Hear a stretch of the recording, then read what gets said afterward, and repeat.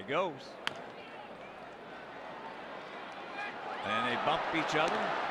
They still get him, but AJ, nobody at third, just waltzes on into third base. Thank you very much. There's nobody home. And nobody's home. Here he comes. He scores. And it's a 7-2 ball game.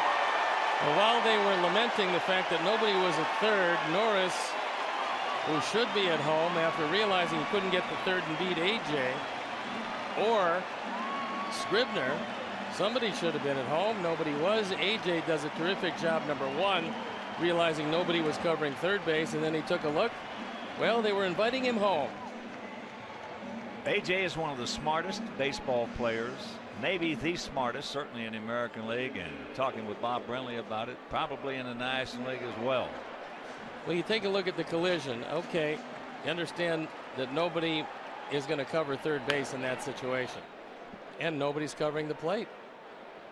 Terrific play.